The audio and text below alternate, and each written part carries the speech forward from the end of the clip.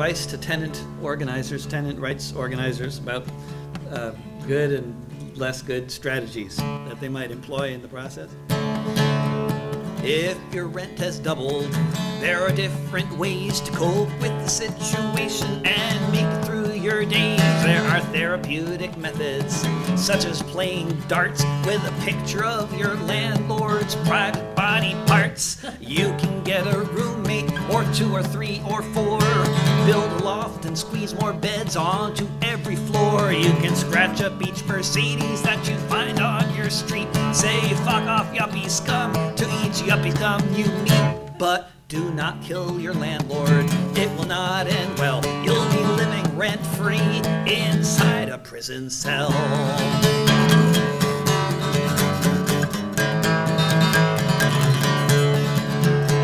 You can pay a visit very early in the morn to where your landlord lives, but don't forget the bullhorn. You can form a samba band, march up and down his road. You can play with firecrackers as you watch them explode. You can sing a song about 1848, when renters burned the mansions down and overthrew the state. You can talk about your landlord, how much you'd like to see him dead. Just make sure it remains only something that you said. Yes, do not kill your landlord, it will not end well. You'll be living rent-free inside a prison cell.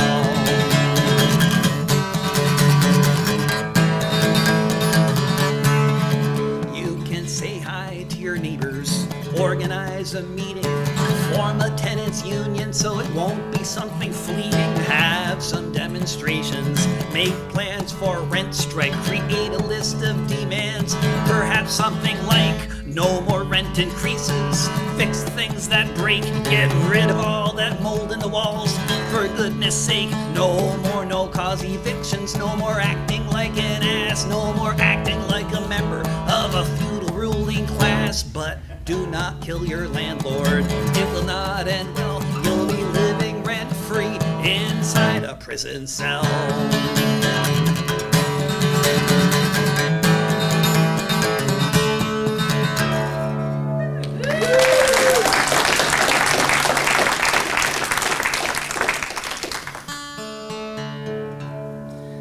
But since I've been having issues with my landlord, I've been finding that there's so many other landlords to have issues with out there.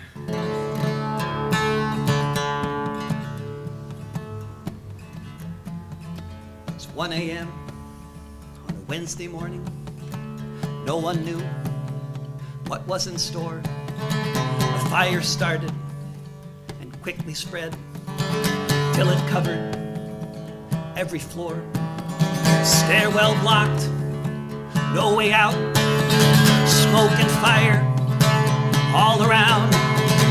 Parents grabbed their little babies, dropped them 10 floors to the ground. People cried to no avail, 24 stories tall, engulfed in flames.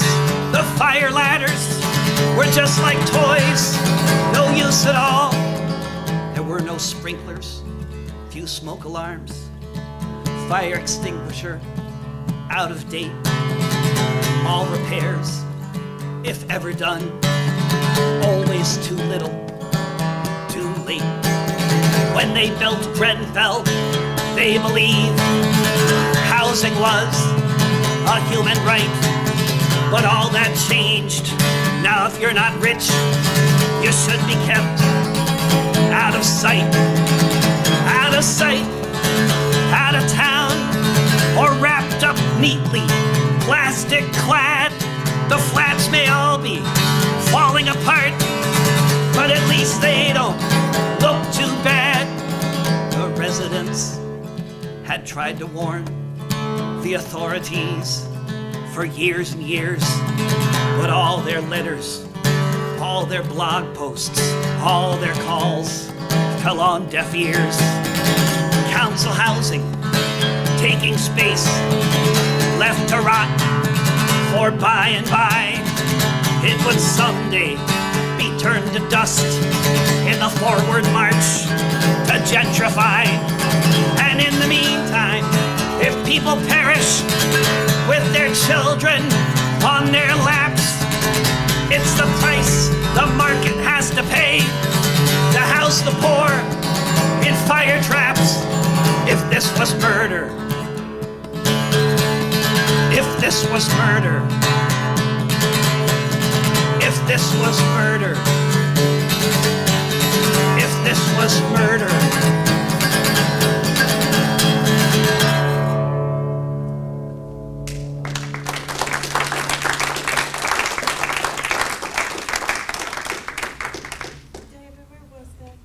London last month, in the richest neighborhood in London, where the billionaires have their absentee real estate investments. Kensington.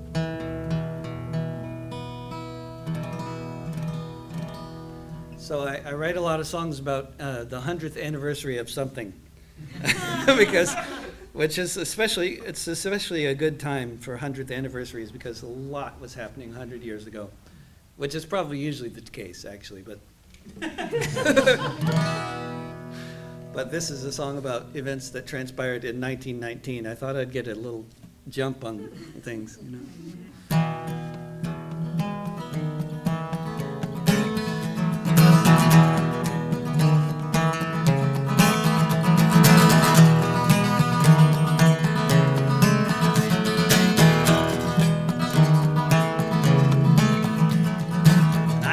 This country, left Scotland far behind, evicted from the Highlands, told to go and find a new life in America across the Atlantic Sea, where I joined the millions of other refugees who ended up on Ellis Island as the century began, the wretched of the earth from every foreign land. When I came to this country, broken and bereft, I quickly saw I'd have been no worse off if I'd never left.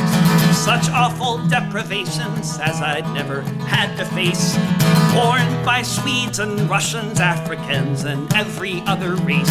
Millions of people trying not to end up dead from cholera or black lung or getting clubbed in the head.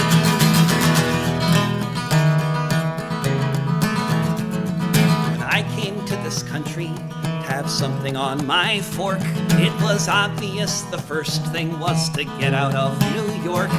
I learned to hop the freight trains, some other stiffs and I caught a westbound rattler to give Oregon a try. Signed up for the logging camps, became a timber beast. If I'd stayed there any longer, I'd have surely been deceased.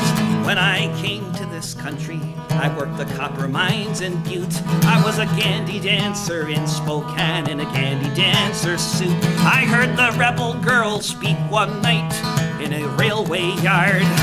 Joined the union right away and got my first red card. I became a hobo organizer for the one big union grand, preaching the wobbly gospel across this starving land.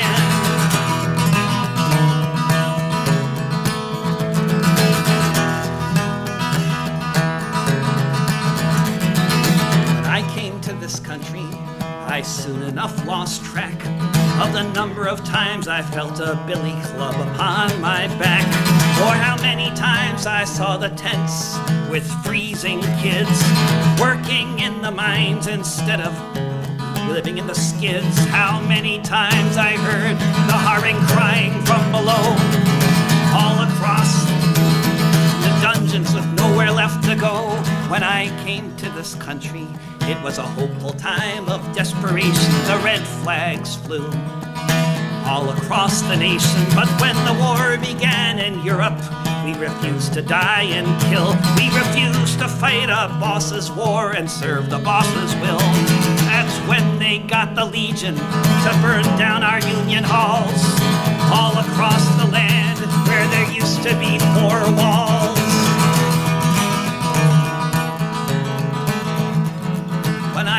came to this country, I had no great expectations, but I didn't think I'd end up back here awaiting deportation. On a steamship on the Hudson, I watched the sunset fade, with 20,000 others swept up in the Palmer rays. Counting myself lucky that I'm still alive, remembering the moment that I first arrived when I came to this country. When I came to this country. When I came to this country.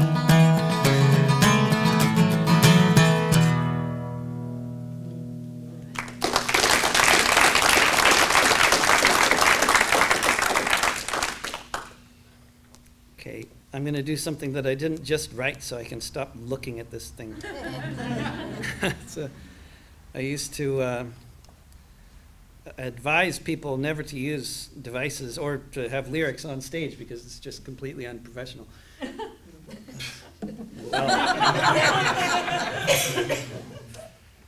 But then not only is it unprofessional, but it's totally not punk rock. And like, you know, I've been informed by real punk rockers that I'm no longer qualified to be, because they all can tell I'm actually a hippie, you know.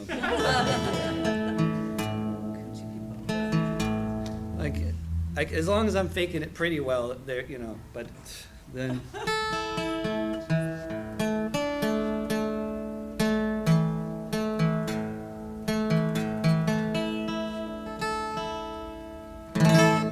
So I live in, you know, not to have any kind of competitive thing going on between Portland and Seattle, but I live in the town that is actually, when you adjust for actual wages of the average Portlander, is the most expensive city in the United States.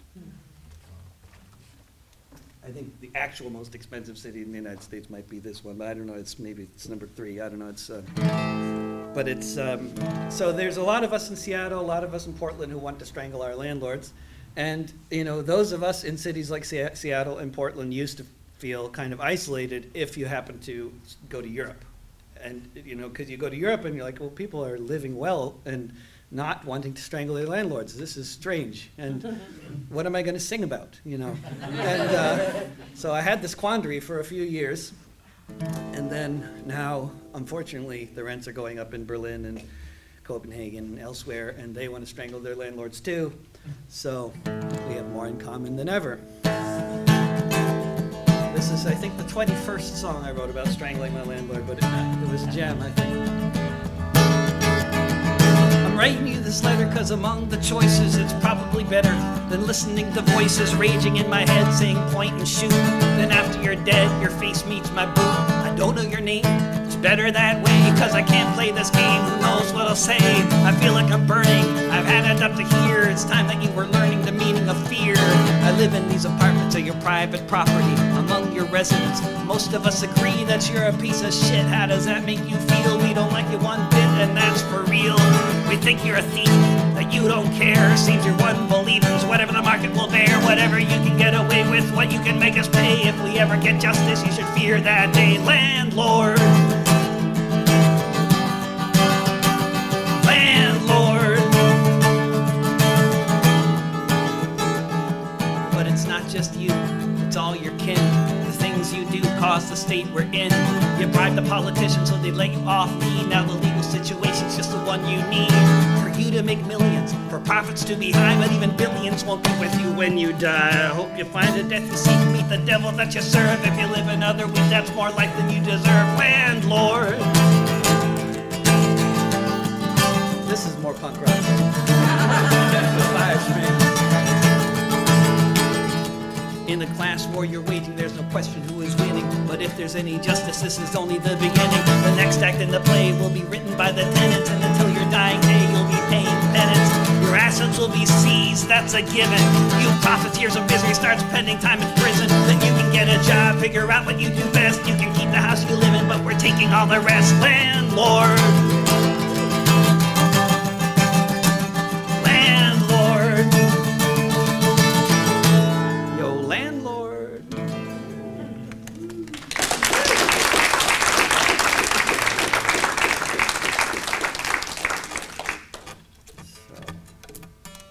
I'm now going to do a performance string change. I mean, we could call it a break, but I'm very quick about these things, usually.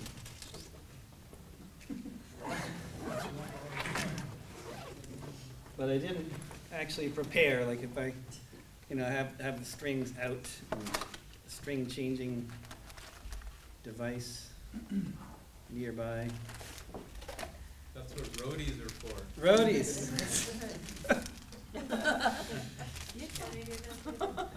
The gigs I've done that involved roadies are like so memorable that, because there's only like 5 of them. So these are the gigs where you really remember, like with this Italian band where they had a cook who cooked us a dinner before the show and after the show, which is how you, it's just not tenable, really. It wouldn't work out well, and you could tell it wasn't working out so well for at least one of the band members. But it was really tasty, though. So, but what else? That was not a very inviting story to change a string to. That was also the gig that I realized that I have no potential for a fan base in Italy. Because even though there's millions of left-wingers, they don't speak English, by and large. So either I have to start singing in a Latin language, or they have to speak English.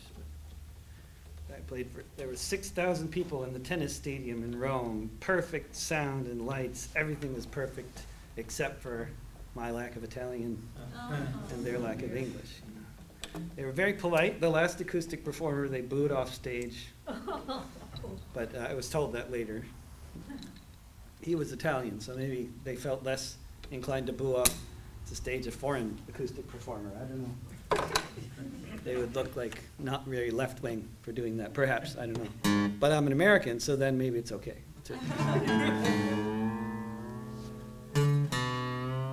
Because there was one riot in Germany where I swear they were only burning German cars.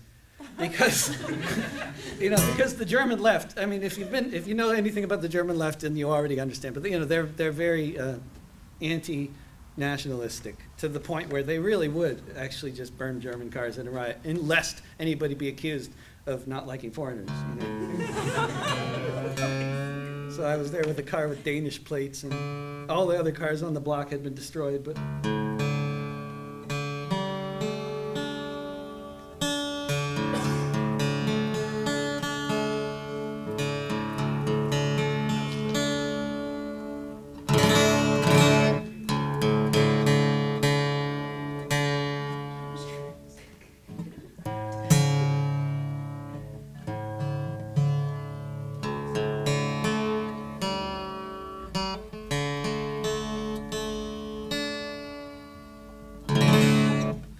But I'll tell you my most random, while I'm telling stories for the changing of the string, I'll just tell another one. Because it's just, it doesn't have any point to it. There's no, it doesn't make any sense, but it was novel enough. It all really happened, and it was strange, and these things don't happen that often in anybody's life, or most people's, not mine, so it was all. So I'm hanging out with Cindy Sheehan and 2 other people on the University of Pittsburgh during a point where the police have told everybody they have to leave. It's during the G20 in 2009 in Pittsburgh. So the police had already made an announcement, a dispersal order, but we didn't know about that. So we went onto the campus and then quickly realized the police were attacking everybody on the campus, including sorority girls. And because if they weren't inside the buildings, then they were fair game, because they weren't not Pitt students. They had locked all the buildings, and anybody who wasn't inside was being attacked by the police, really violently.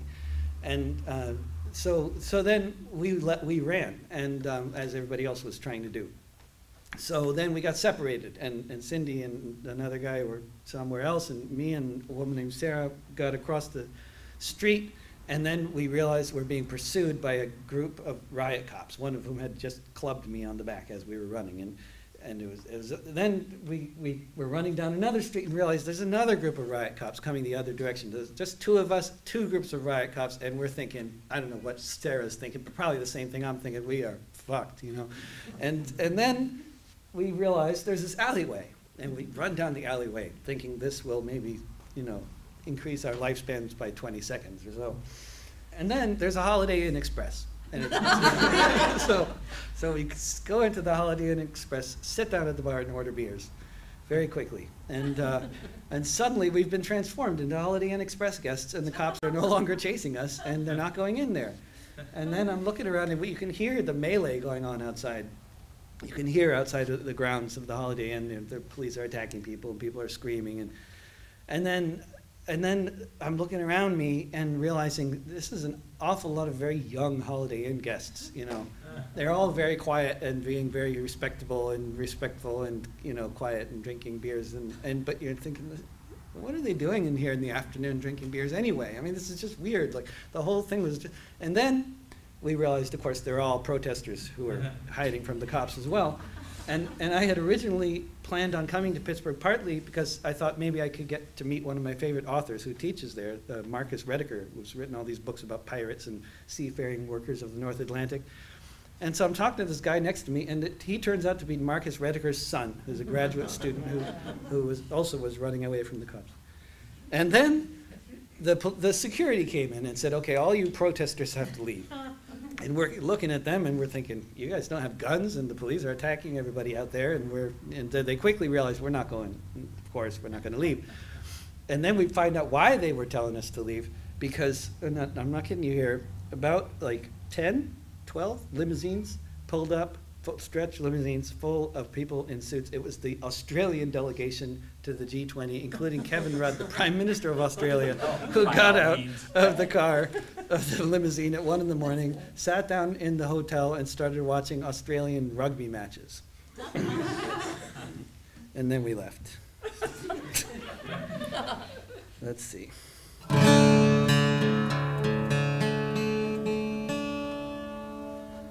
So I'll do, okay, a communist and an anarchist were in a car together. Who was driving? Police. The police. Yeah, that's right.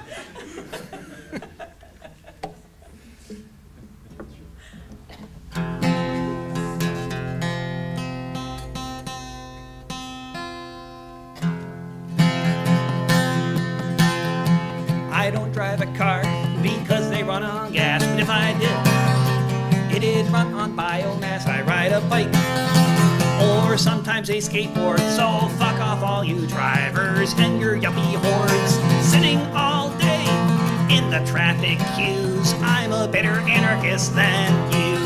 I don't eat meat, I just live on moldy chives or the donuts that I found in last week's dumpster dives. Look, you people in that restaurant, I think you are so sad when you could have been eating bagels like the ones that I just had. I think it is a shame all the bourgeois things you do. I'm a better anarchist than you. I don't wear leather and I like my clothes in black, and I made a really cool hammock from a moldy coffee sack. I like to hop on freight trains, I think that is so cool. It's so much funner doing this than being stuck in school. I can't believe you're wearing those brand new shiny shoes. I'm a better anarchist than you.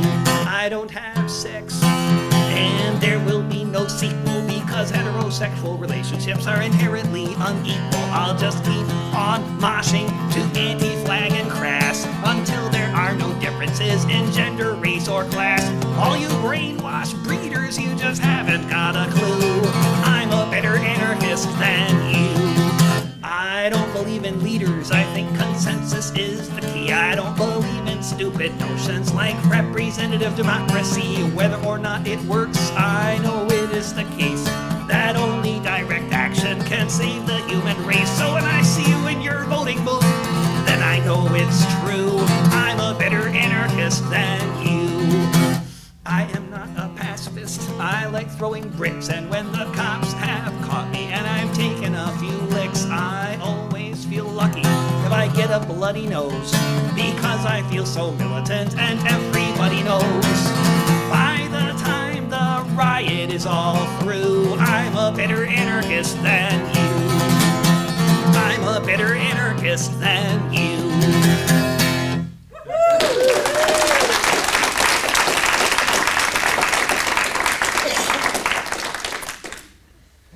So yeah. My baby is awake, I think. The ultimate anarchist. He sings with me. Yes, he's the best anarchist around.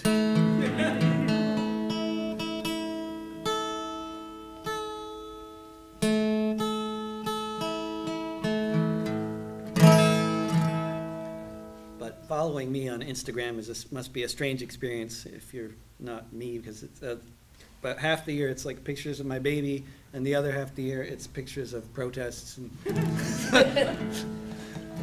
But so I don't know how many. There must be like probably 5 people who are actually interested in both of those things. They're all related to me.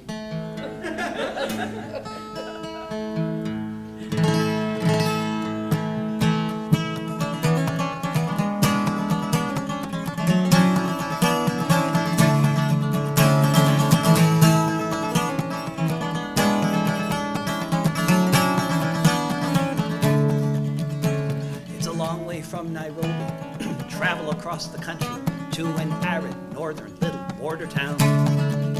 If you leave early in the day, you'll still be on your way long after the sun is going down.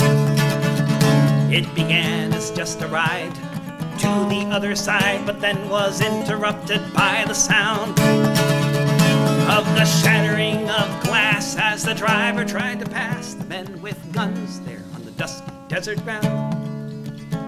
There were 2 already dead, another shot as she fled.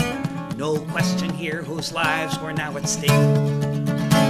When all is said and done, it is instances like this one, when every move is one that just might make or break. All passengers get out, men with guns began to shout, "You Christians now get up against the wall." And then everyone stayed still, saying, "Now do as you will, you may leave, or you may kill us all."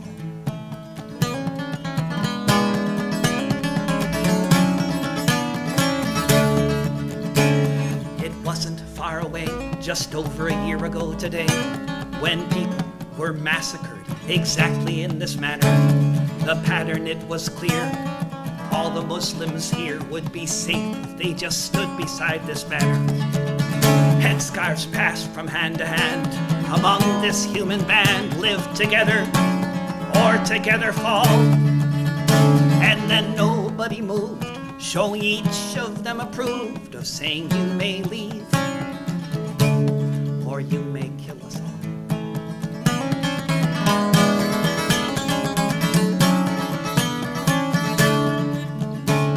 It wasn't set in stone. There's no way they could have known that this time, this act of solidarity would see the gunmen leave goals left unachieved on the border there in Mandera County. But sometimes you take a chance that at a second glance you find you've changed the world with the passing of a shawl. There are those who will remember, those who on one day in December said, "You may leave or you may kill us all." May leave or you may kill us all. May leave.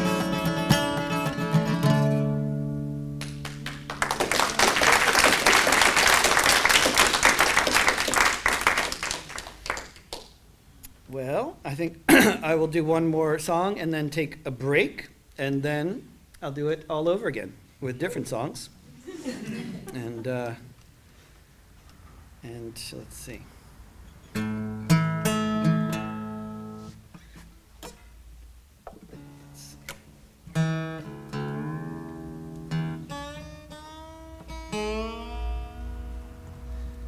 Do this.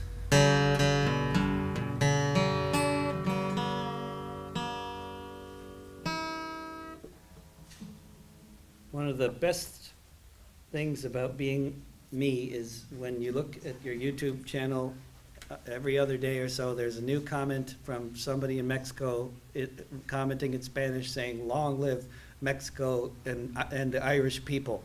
And so, which is directed to my way, although I'm not Irish or Mexican.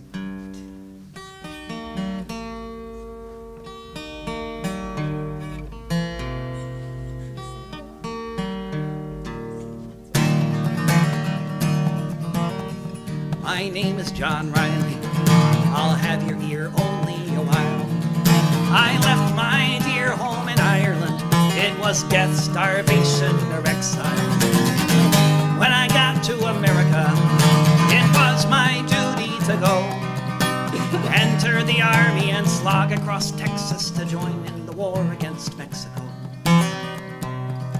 And it was there in the pueblos and hillsides that I saw the mistake I had made. Part of a conquering army with the morals of a bayonet blade. And there amidst all these poor dying Catholics, screaming children, the burning stench of it all, myself and 200 Irishmen decided to rise to the call. From Dublin City to San Diego, we witnessed freedom denied, so we formed the St. Patrick Battalion, and we fought on the Mexican side. We formed the St. Patrick Battalion, and we fought on the Mexican side. We marched neath the green flag of St. Patrick, emblazoned with Erin Bra, right with the harp and the shamrock, and the Libertad para la República. Just 50 years after Wolf Tone, 5,000 miles away, the Yanks called us a legion of strangers, and they can talk as they may. But from Dublin City to San Diego, we witnessed freedom denied, so we formed the St. Patrick Battalion, and we fought on the Mexican side. We formed the St. Patrick Battalion, and we fought on the Mexican side. We fought them in 5 major battles. Churubusco was the last. Overwhelmed by the cannons from Boston, we fell after each mortar blast. Most of us died on that hillside in the service of the Mexican state. So far from our occupied homeland, we were heroes and victims of fate. From Dublin City to San Diego, we witnessed freedom denied, so we formed the St. Patrick Battalion, and we fought on the Mexican side. From Dublin City to San Diego, we witnessed freedom denied, so we formed the St. Patrick Battalion, and we fought on the Mexican side. We formed the St. Patrick Battalion, and we fought on the Mexican side.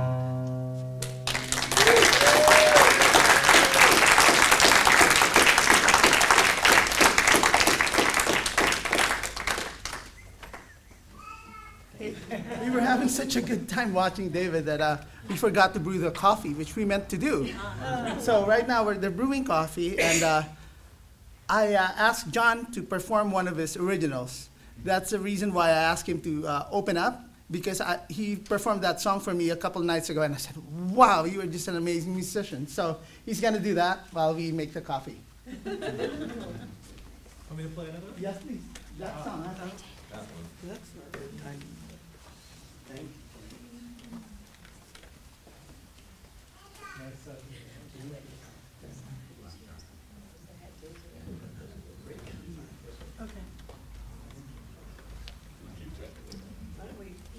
Play that after, before the next set, rather. Yeah, I'm making an executive. We're taking a break, which is a real break.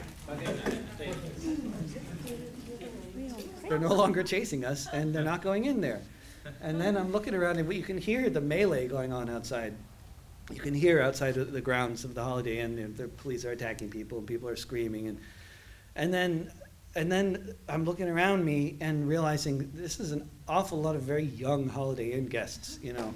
They're all very quiet and being very respectable and respectful and, you know, quiet and drinking beers. But you're thinking, what are they doing in here in the afternoon drinking beers anyway? I mean, this is just weird. Like, the whole thing was just, and then we realized, of course, they're all protesters who are hiding from the cops as well.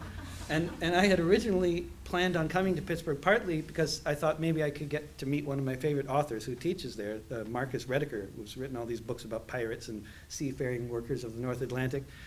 And so I'm talking to this guy next to me, and he turns out to be Marcus Rediker's son, who's a graduate student who also was running away from the cops. And then the security came in and said, okay, all you protesters have to leave. And we're looking at them and we're thinking, you guys don't have guns and the police are attacking everybody out there, and they quickly realized we're not going, of course, we're not going to leave. And then we find out why they were telling us to leave, because, I'm not kidding you here, about like 10, 12 limousines pulled up, stretch limousines full of people in suits. It was the Australian delegation to the G20, including Kevin Rudd, the Prime Minister of Australia, who got out of the car, of the limousine at 1 in the morning, sat down in the hotel and started watching Australian rugby matches. And then we left. Let's see.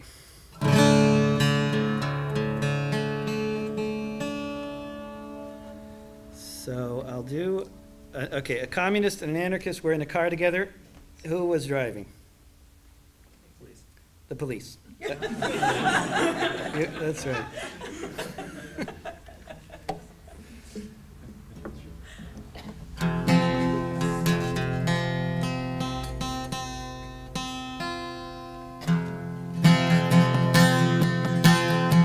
I don't drive a car because they run on gas, but if I did, it'd run on biomass. I ride a bike or sometimes a skateboard, so fuck off all you drivers and your yuppie hordes sitting all day in the traffic queues. I'm a better anarchist than you.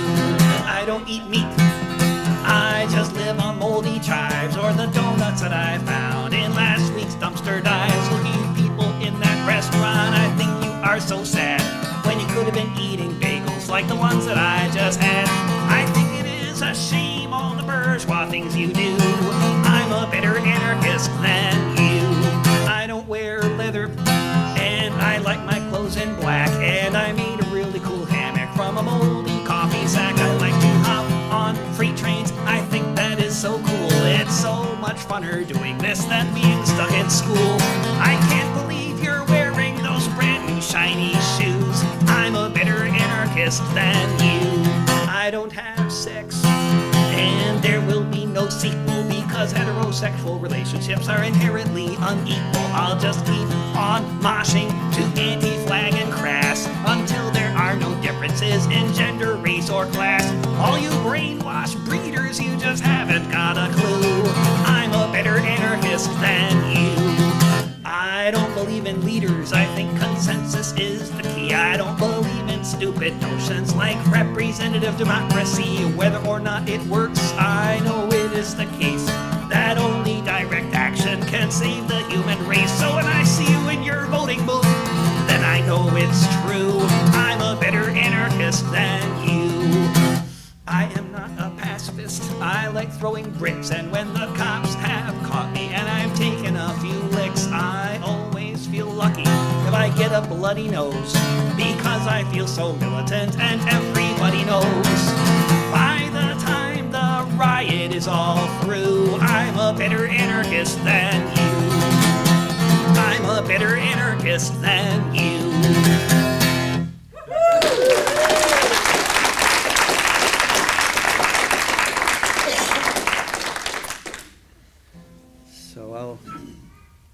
Yeah. My baby is awake, I think. The ultimate anarchist. He sings with me. Yes, he's the best anarchist around.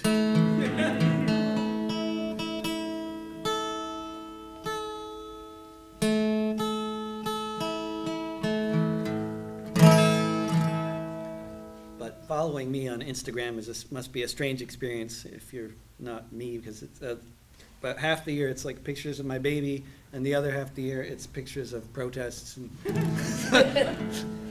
But so and I don't know how many. There must be like probably 5 people who are actually interested in both of those things. They're all related to me.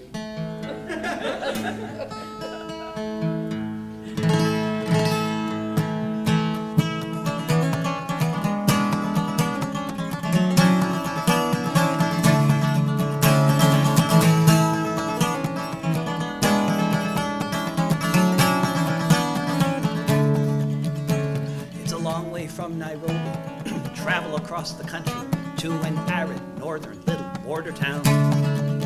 If you leave early in the day, you'll still be on your way long after the sun is going down. It began as just a ride to the other side, but then was interrupted by the sound of the shattering of glass as the driver tried to pass the men with guns there on the dusty desert ground. There were 2 already dead, another shot as she fled. No question here whose lives were now at stake. When all is said and done, it is instances like this one, when every move is one that just might make or break. All passengers get out, men with guns began to shout, "You Christians now get up against the wall." And then everyone stayed still, saying, "Now do as you will, you may leave, or you may kill us all."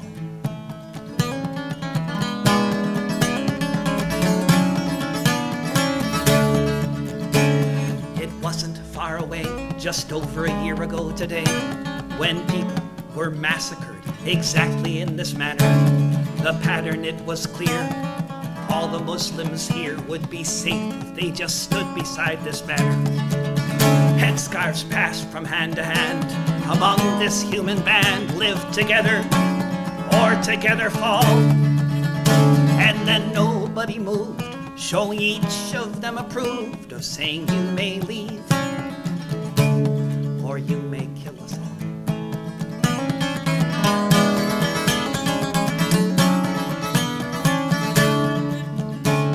It wasn't set in stone. There's no way they could have known that this time, this act of solidarity would see the gunmen leave goals left unachieved on the border there in Mandera County. But sometimes you take a chance that at a second glance you find you've changed the world with the passing of a shawl. There are those who will remember, those who on one day in December said, "You may leave or you may kill us all." May leave or you may kill us all. May leave.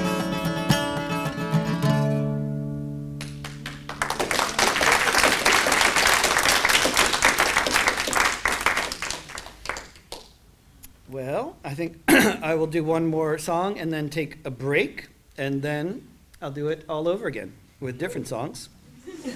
And let's see.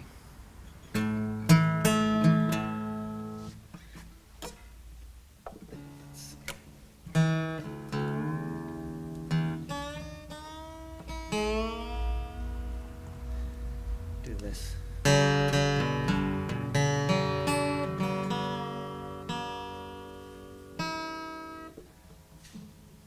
One of the best things about being me is when you look at your YouTube channel every other day or so, there's a new comment from somebody in Mexico commenting in Spanish saying, "Long live Mexico and the Irish people." And so, which is directed my way, although I'm not Irish or Mexican.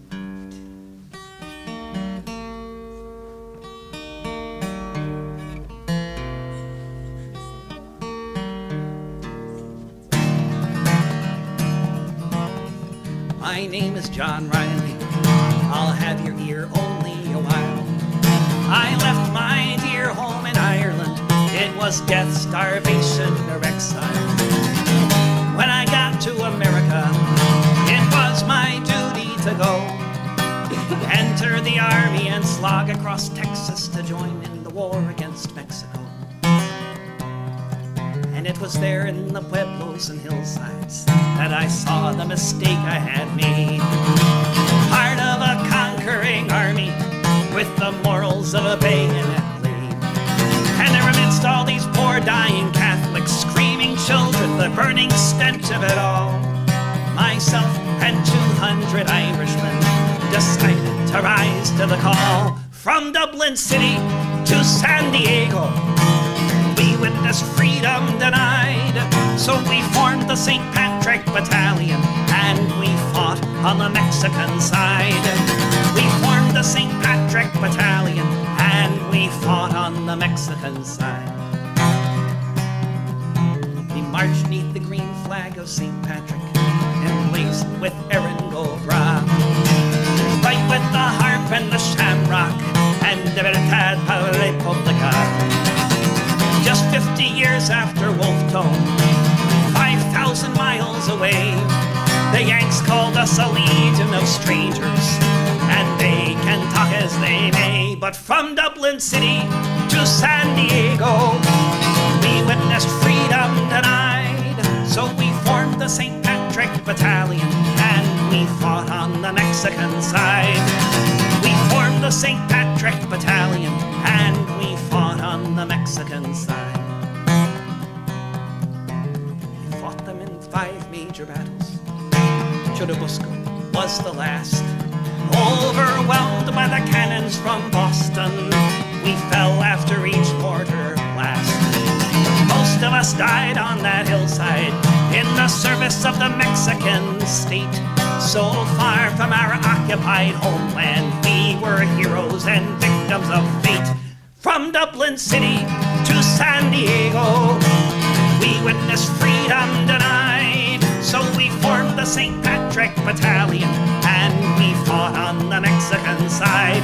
From Dublin City to San Diego, we witnessed freedom denied. So we formed the St. Patrick Battalion and we fought on the Mexican side.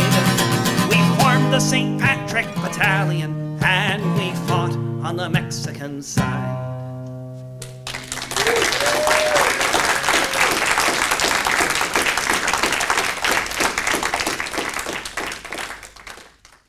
I don't know what's happening here, but I'm trying to find the resistance, and I just don't know where to look. And I guess I feel like kind of lost because I keep on hearing on the media that there's a resistance going on, and I'm like, who are these people? Who are they talking about?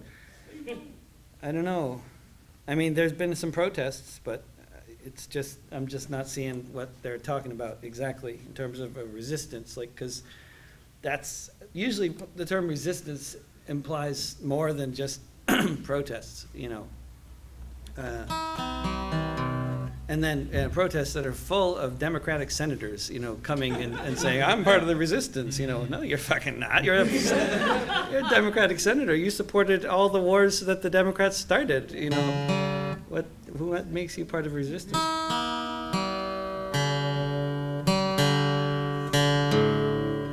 So like, there was, so there's a bill going through the Senate now that would give that anybody who supports the boycott of Israel would be a felony punishable by up to 20 years in prison and up to a $1 million fine. And, you know, there's all kinds of ways that might get thrown out by the courts and, you know, who knows. But that's what they're proposing. That's what AIPAC is proposing. And here in Washington, Maria Cantwell supports that bill, as is Ron Wyden in Oregon. And some guy I've never heard of who is apparently positioning himself to be a leader of the resistance, the hashtag resistance.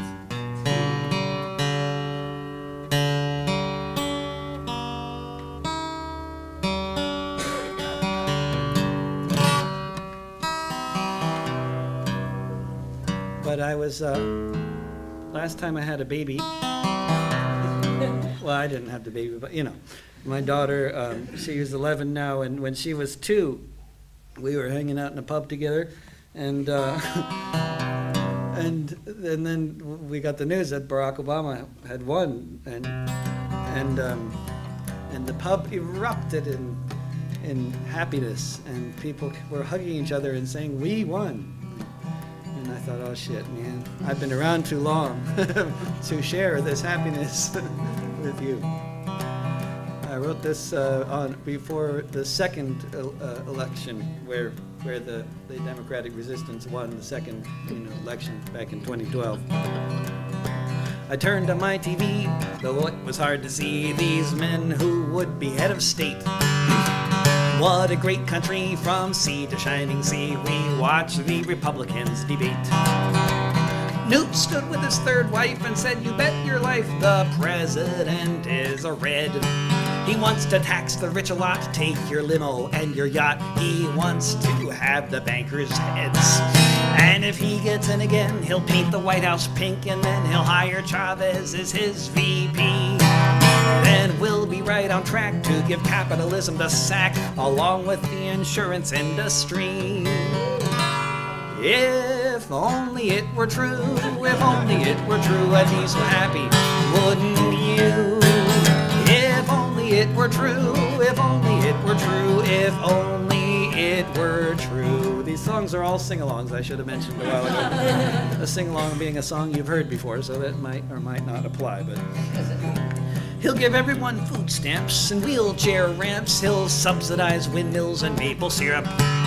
He'll cripple industries with eco-friendly policies, and pretty soon we will be just like Europe. He'll shut down oil wells, give out solar cells to every home in Delaware and Illinois. He'll ban logging in the parks. He'll send the works of Karl Marx to the homes of every American girl and boy. He'll abolish pesticides. He'll be giving out free rides and free lunches too in his high-speed trains. He'll start lots of public works full of union perks. He'll fill all the cities up with bicycle lanes.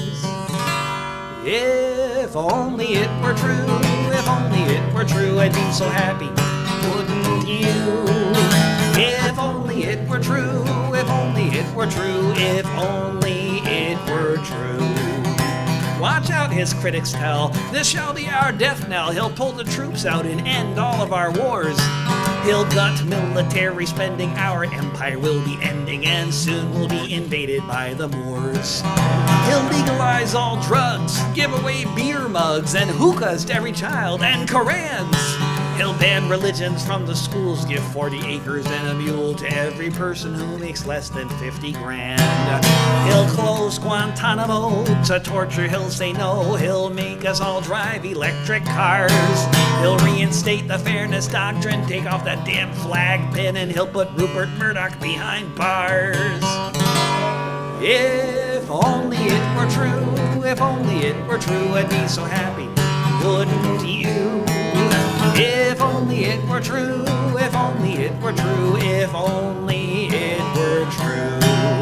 If only it were true, if only it were true, I'd be so happy, wouldn't you? If only it were true, if only it were true, if only it were true.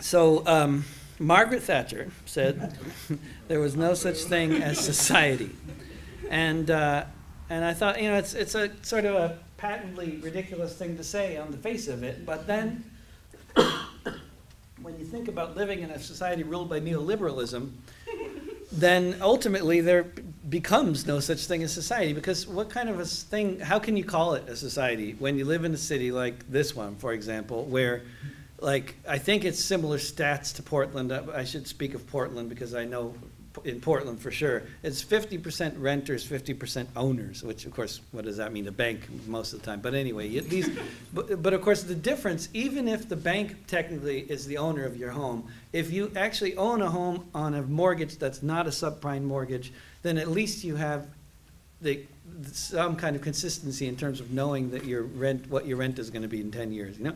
So the impact in terms of the social fabric of society, just of that alone, to say nothing of the rising rents. Of course, my rent has doubled, everybody's rents are doubling, tripling, but to say nothing of the rising rents, just the fact of renters and owners, what this means is that the basic interests of people who own a house are for the neighborhood to improve in value, for things like better schools, nicer parks, better services, fewer potholes. Those are good things. And of course, those are good for society generally, you could say, so it's easy to make that argument. So it's not hard to, you know, want these things, you know, and not to feel bad about it, right? But the thing is that for the rest of us, you know, actually all those things just raise the rent, you know, and so actually what we want is like fewer nice supermarkets, fewer Starbucks, you know, more potholes. We need arson, basically. We want crime. We want people getting mugged at night. You know, that is good, you know, because then hopefully the neighborhood gets a good dangerous reputation, and then, you know, the rents don't increase as fast. That's a weird makeup for a society. And so I wrote this song. This is not about my landlord so much as about my friend Margot's landlord, because Margot was told one day with her 3 small children in tow that she had to move, and that basically she'd be okay because she was a renter. She was just a renter. Her landlord said, "You're just a renter," and this landlord is still alive today, amazingly enough, which is a real testament to the sort of patience and love and of humanity, I think, or fear of prison sentences.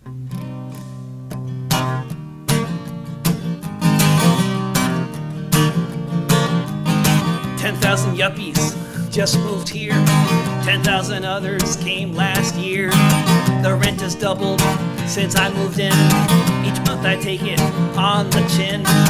Each month I wonder, how many more can I stay in Portland before I move into my car or end up somewhere behind bars? 10,000 yuppies say don't complain now that the city is in the fast lane. It's just the market and it knows best. That's how the bankers built the West. So just get rich and you can stay, otherwise just go away. There's no room here for us holding on under the bus. I'm just a renter, this ain't my town. Might as well just burn it down for all I care.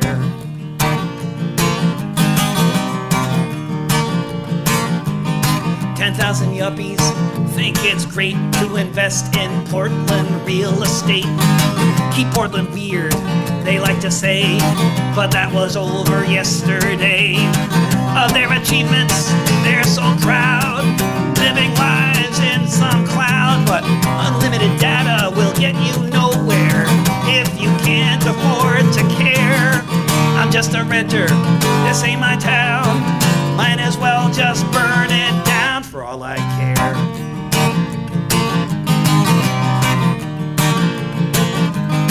$10,000 yuppies, and on each block they're flipping houses and taking stock. Where's the next place they can transform tents and mansions, the new norm? They like TED Talks, they like greed, they like wine bars, they like weed, they like bike lanes, they want more. They're the face of the new class war. I'm just a renter, this ain't my town. Might as well just burn it down for all I care. For all I care. For all I care.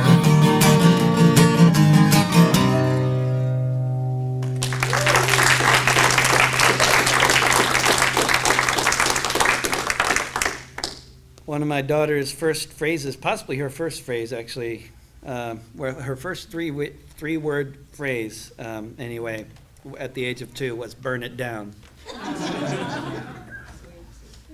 But after a couple months after I wrote that last song, when she had heard me rehearsing it in the house many, many times, finally one day she said to me, if we have to move, if you have to move into your car, I can live with mommy, right? And I was like, oh shit. She's thinking, like, you know, I didn't really want her to be worried about that, you know, because she doesn't actually have to worry about that at the moment, you know, so I'd rather she weren't actually thinking about that for months, because that's what kids do, you know. They think about things for a long time, oftentimes before they actually say something, so that's what people do, I guess, generally, but oftentimes. There was a Syrian refugee talking to a Hungarian border guard.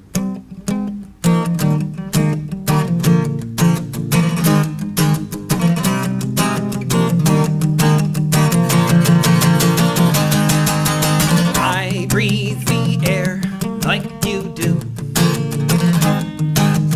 I drink the water just like you. I eat the fruits of this land. I hold the apple in my hand. I am. Oh my goodness.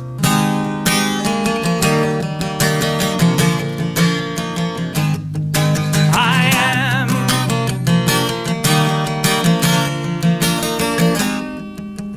I feel the rain fall on my face, like the rest of the human race. I hold my baby tightly when he cries. I see him when I look into his eyes. I am.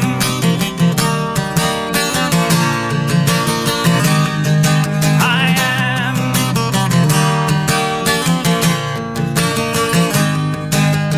When I walk for miles in the summer heat, like you, I get blisters on my feet. When I cut myself with blood, I will perspire. When I try to climb over the wire, I am.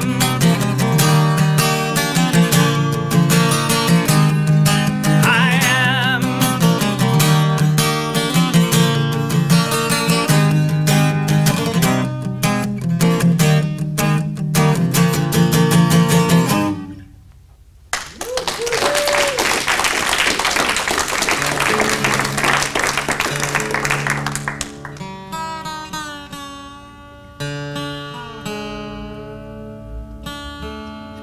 There's always that moment when you play a song that you've done several hundred times and then you completely forget the chords. That, especially in the summer. Because I'm usually not playing many gigs in the summer.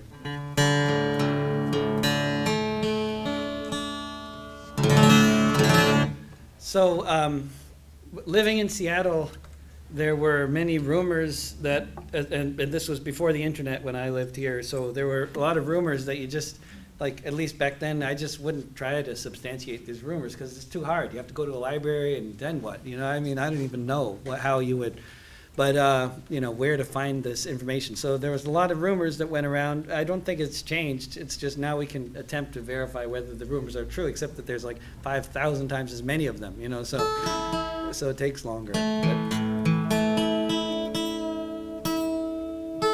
I heard a rumor that the sheriff of, Sheriff Arpaio of Maricopa County in Arizona, that his middle name was Mussolini.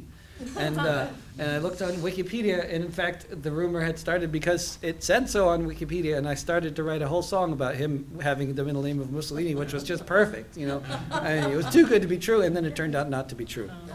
So the next day, I looked on Wikipedia, it changed to Michael. I thought, oh, what do you do with that?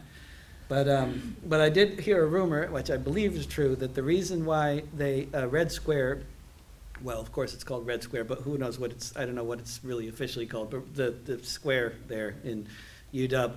Do they still call it Red Square? Yes, it is. So the reason why it's all paved and like flat is because it's to make it easier to spray the water cannon, so that the protesters would go, sliding away, because it used to be they could grab onto trees, and then now they just slide. That maybe not. Is that completely? Do you have to know that that's total bullshit? You look like you know that that's not true. Is that not true? It's not true. Okay, that was a rumor. It's a good rumor though. Because then sometimes you do a show and like somebody is around who actually like worked at the university at the time they decided to pave it, and like maybe knows why they paved it. It was probably erosion, right? But there were a lot of good protests anywhere there. Anyway, at the time back then, and later there were campuses that were designed. Some of the campuses when buildings were later designed in the 70s. Now this is, I believe, actually true, where they would design the campuses in some cases so that there would be multiple entrances, which of course there's different reasons why you might do that, of course, but one of them is for people to escape when there's protests, to get out of the buildings, like administrators, sometimes who have like secret tunnels they can get down there. That's probably not true either. Right? I'm just spreading false rumors. Somebody needs to look into this. I think Mike Davis wrote about this, actually. Mike Davis. Everything in this song is true, though.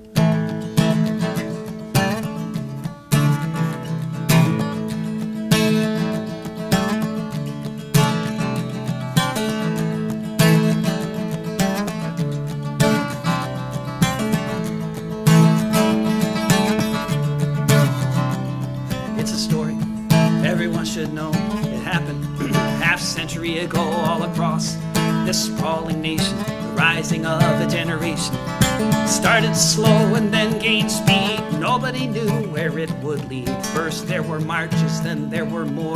Way too many to keep score. They shut down classes, couldn't learn.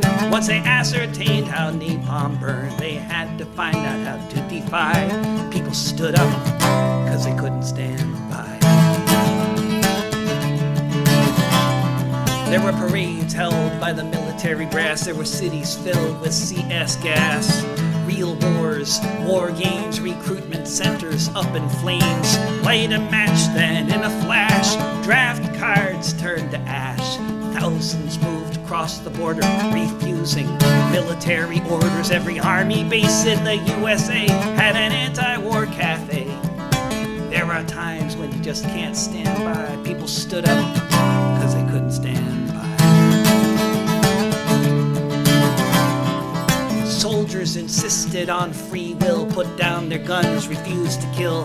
Newspapers of the underground ubiquitously could be found across the country, across the sea, throughout the ranks of the military.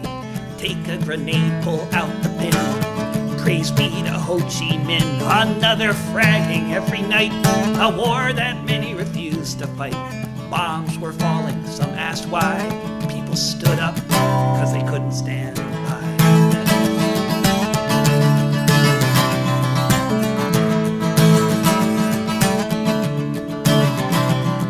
The ruling classes with all their powers shook inside their ivory towers. They were brought to their knees back then.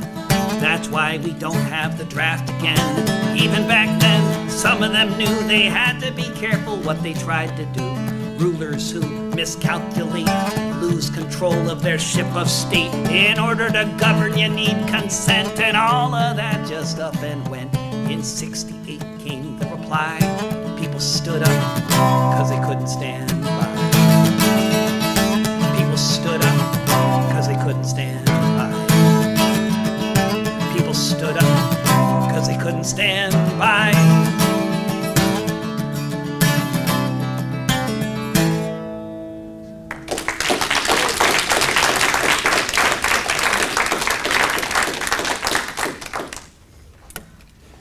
So I just got a message just before this gig was happening. I got a message from my friend Ryan Harvey, a wonderful songwriter out in Maryland, who said, "Do you have signal?"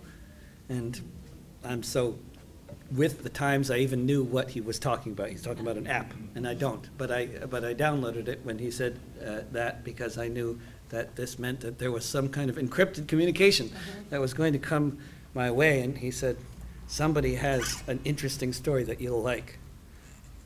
And I don't know what it is, so I'll find out.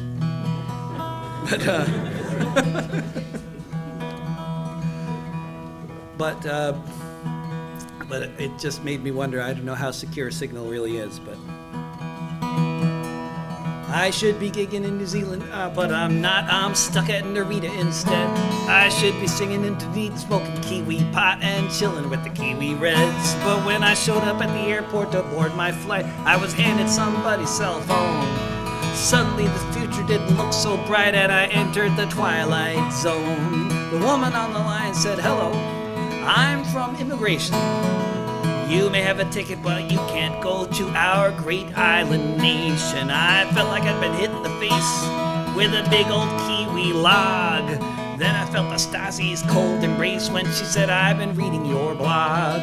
Spies are reading my blog, the introduction and the prologue. And if that's so, it just might be true that they're watching this video too."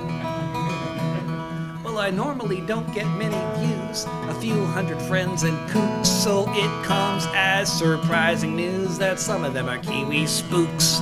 I try to get my missives out and cause some small commotion.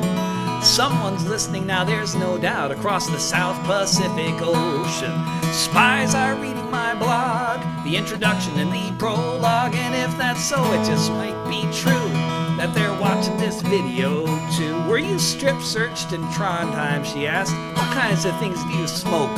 Have you ever been charged with a crime? Are you rich or are you broke? Have you ever been turned away from any borders you tried to cross? What kind of venues did you plan to play? Do you use dental floss? I said, it seems a bit unusual for you to do things quite this way. I asked her, is this normal? But she wouldn't say, she'd just repeat her message. At Narita you shall remain. I've read your blog, each vile passage, and you may not board that plane.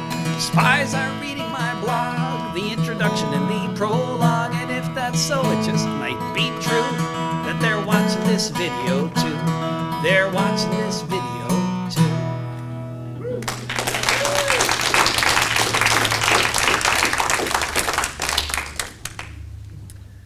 There's a lot of, monuments and, ways that people remember the past, and governments and institutions remember the past. And in Denmark and Sweden, these two countries were at war longer than any two countries in the history of the world. 400 years, Denmark and Sweden were at war.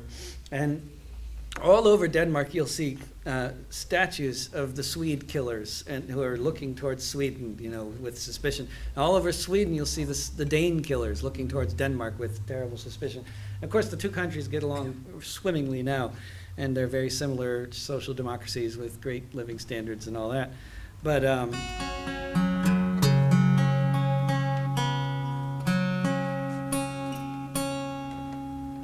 and then every once in a while, there will be like a monument that expresses a bit of some regret. Like the bloodiest battle between Denmark and Sweden was, I believe, the Battle of Lund, which happened in this beautiful little Swedish college town. 10,000 people hacked each other to death. And there's a commemorative plaque in their memory saying maybe Scandinavians could stop killing each other someday. And in Centralia, Washington, I was there on the way up here, and it was really quite something to see that the one main city-sponsored commemoration of the Centralia massacre was not of the IWW folks who were massacred, but of the American Legion people who attacked the Union Hall and were killed by the Union members who were defending their hall from being attacked. Those are the ones who are commemorated. And that's pretty much sums up the USA, in terms of who we commemorate. But in Germany, which is a far more reflective country, society than this one generally, where the left has had a massive impact on the educational system since about 68. They commemorate the past in a much different way, and all over the German cities you'll see little stones called stumbling stones, Stolpersteine, which tell you who used to live or work in this building and at what date they were taken away and what date they died. And there are these everywhere. And I was walking with a couple of friends from Hamburg, and we came across the Stolpersteine of her grandparents. And this is a song about her grandmother who survived the war, but they still get stones if they were taken to death camps and then survived. Then there's not the second date, there's just the first date.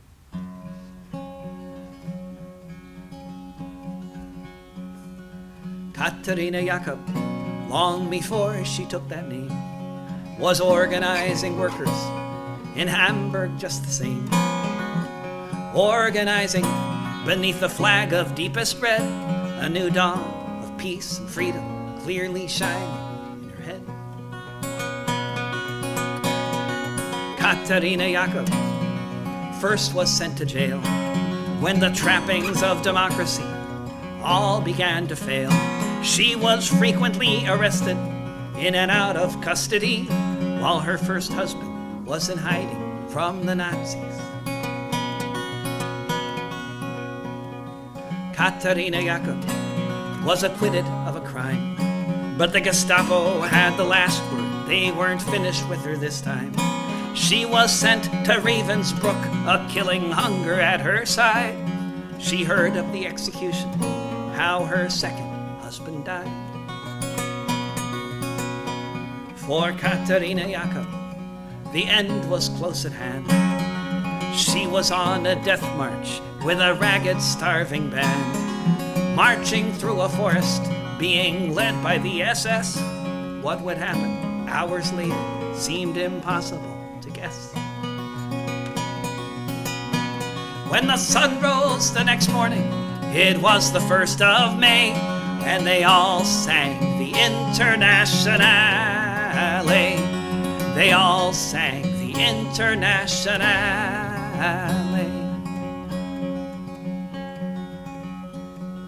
Katharina Jakob thought about her children and the friends and comrades taking care of them,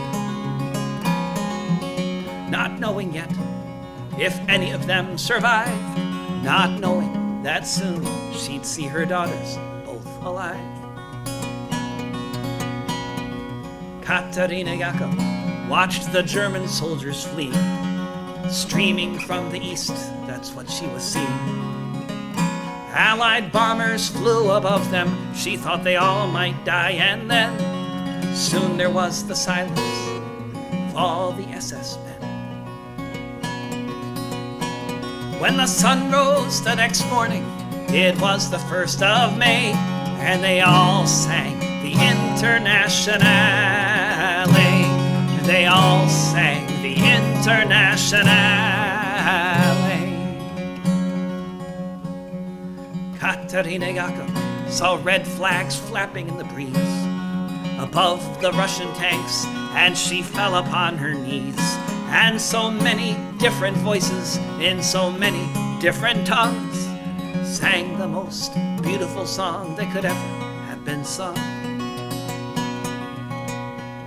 In German, Lithuanian, in Polish and in Dutch, a myriad of melodies as never had been such.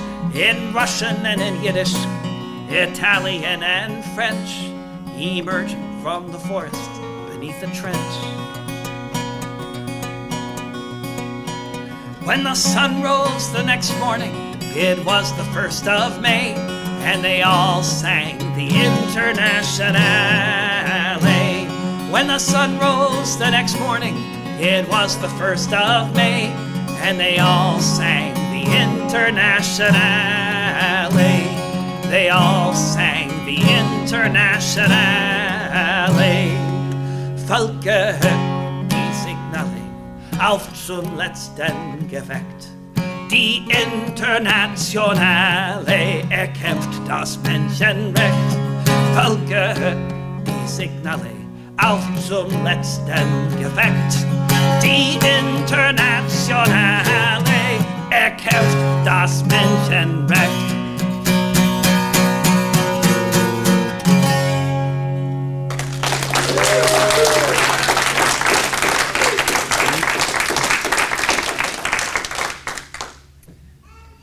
I'll do a couple more.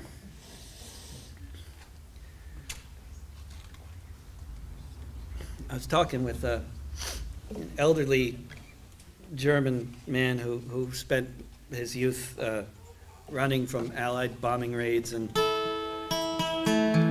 he said, even if you, he said, even at the age of 7, 8, 9, he said, I don't know whether this is true, I just know what he said. But what he said was, even at that age, he didn't feel like a victim because he understood the concept that if you bomb somebody, they might bomb you back. And I thought that's some sophisticated logic. That's if the American politicians could figure that out, that would be good.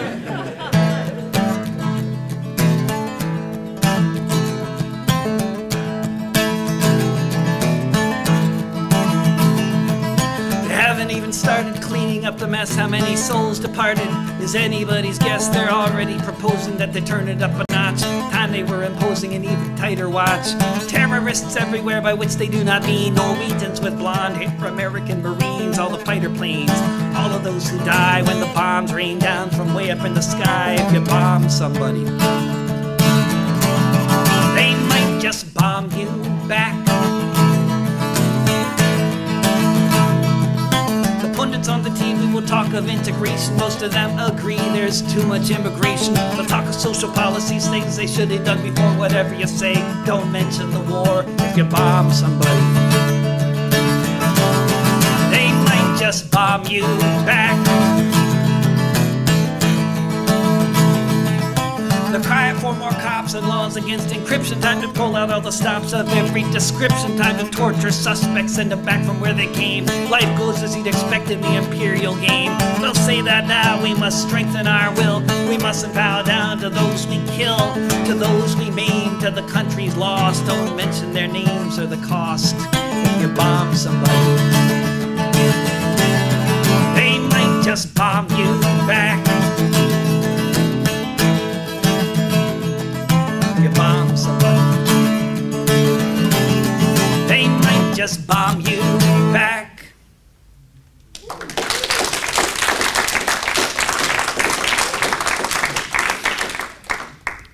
I'll do one more, and thank you all so much for coming, and thanks so much to Darwin and Rose and John for making this happen.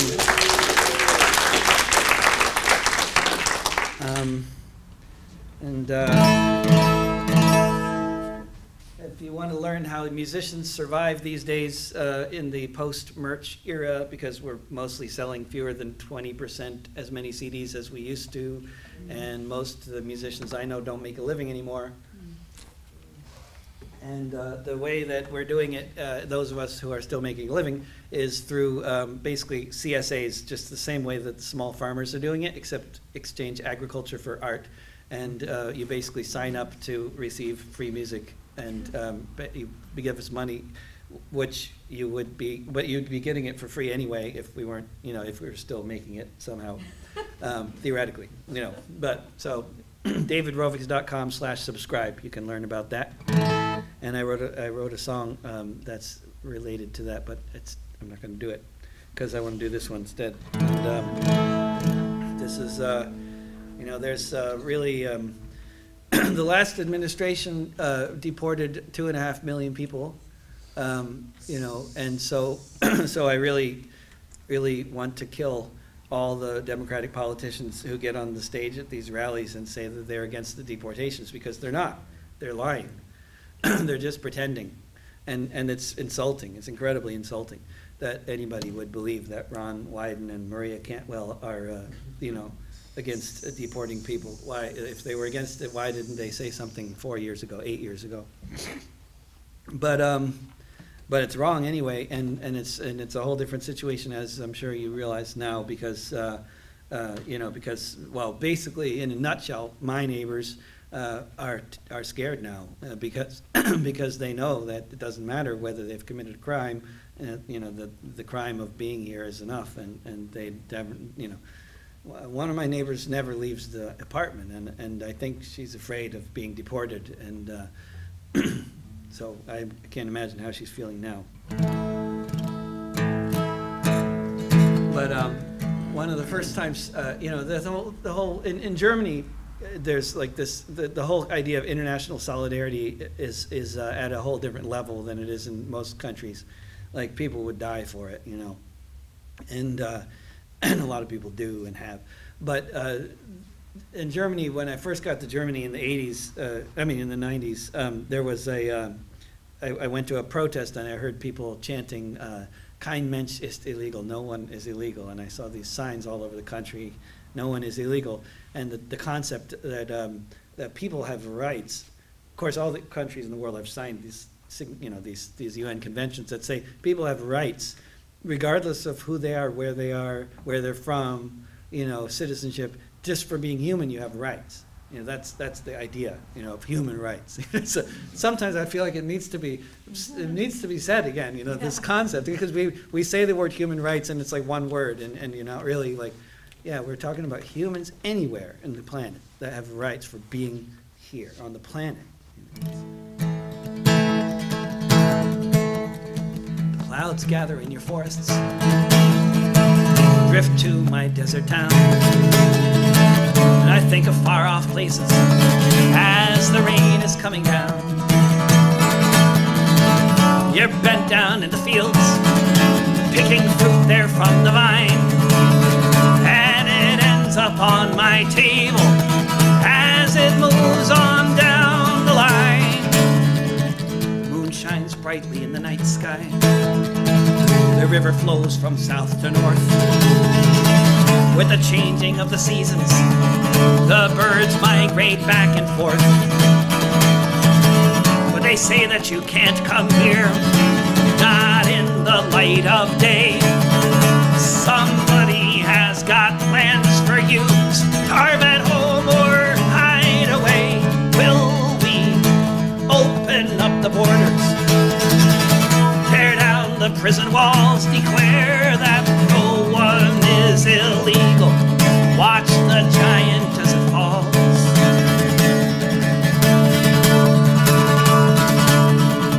So much travels across these borders, so much is bought and sold. One way goes the gunships, the other goes the gold. Free trade is like a needle, drawing blood straight from your heart.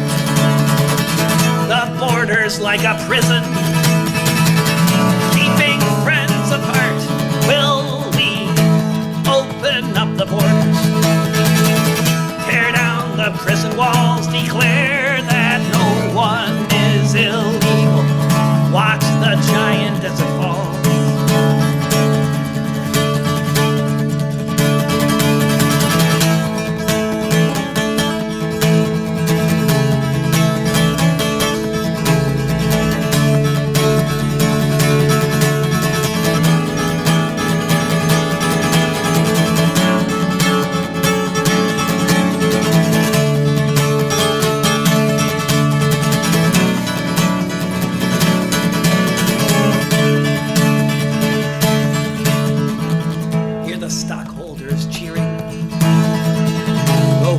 Getting smaller, hear the drowning child cry.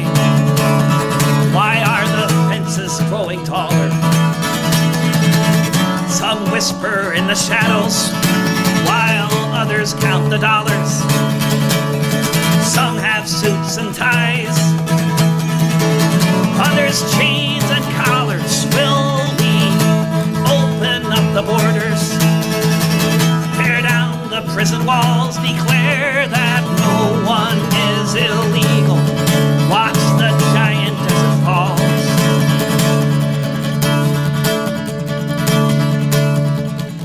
May the fortress walls come down, may we meet our sisters and our brothers, stand arm in arm there in the daylight, no longer fighting one another.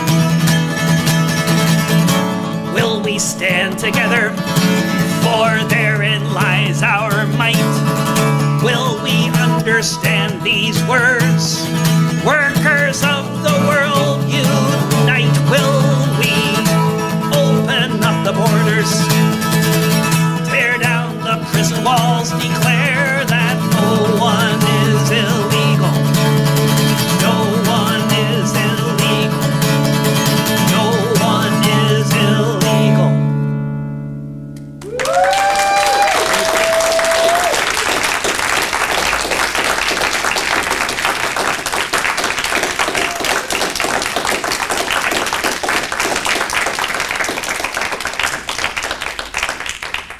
Okay, we made too much coffee, so please. Aren't you glad to be part of this evening? Yeah. That's how I feel. And I'm just so glad that we heard such awesome music tonight, both David and John. Thank you all for coming. Maybe you can get some coffee, and then maybe David could do another song? I think you can't push it too much, but one more? Okay. Grab some coffee while we sat it, huh? And so- We'll do one more before the coffee, perhaps.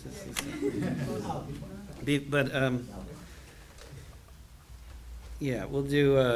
I noticed one day that most of the labor songs in English were written in the 1930s, and so.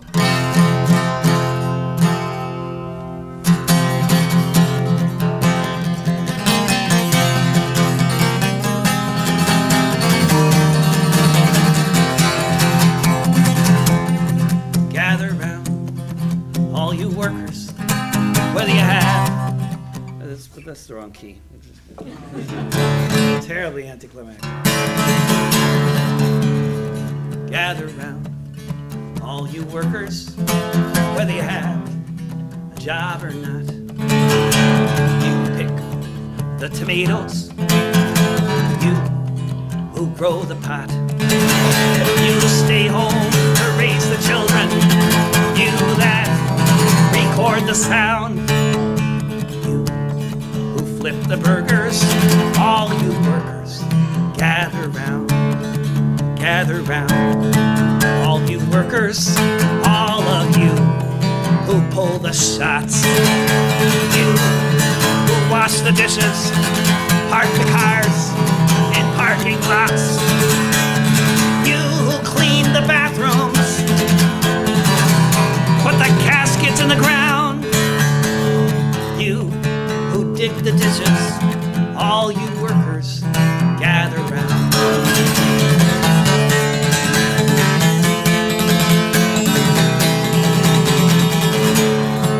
Gather round, all you workers, all of you who write the code. You who teach the children, you who pave the roads. You who run the freight trains wherever they be bound. You who drive the buses, all you workers, gather round, gather round. All you workers struggling to pay the rent. You who work a second job and wonder where all the time went. You there in the sleeping bag, shivering on the ground, in the houses, on the sidewalks, all you workers gather round.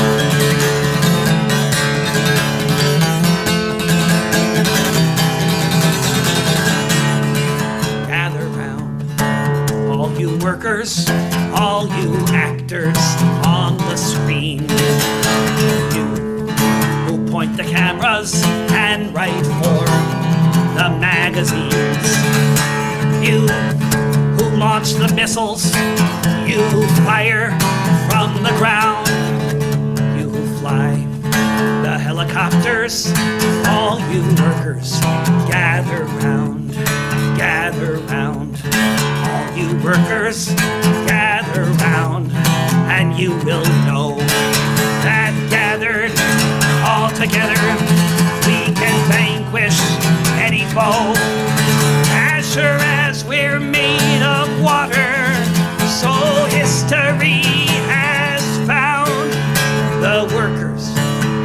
the power if all we workers